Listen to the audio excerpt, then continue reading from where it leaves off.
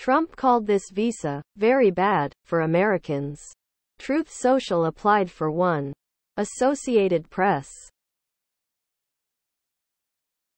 The social media company founded by former President Donald Trump applied for a business visa program that he sought to restrict during his administration and which many of his allies want him to curtail in a potential second term. Trump Media and Technology Group, the company behind Truth Social, filed an application in June 2022 or an H-1B visa for a worker at a $65,000 annual salary, the lowest wage category allowed under the program. Federal immigration data shows the company was approved. Below are your comments.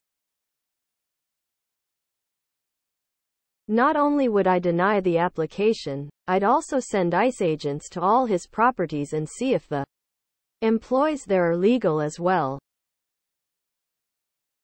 I'm willing to bet there would be quite a few not legal to work here.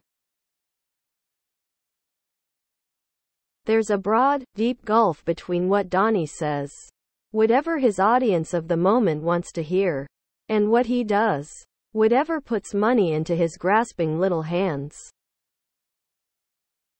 Just a reminder, this is a repeat presidential election. No need to get worked up, and I need to be reminded of that also. I don't understand why Biden or Trump are campaigning or why anyone is contributing. We all know how we are going to vote. Congress and state races should be getting a lot more. Please subscribe to my channel. And if you like it, please thumbs up.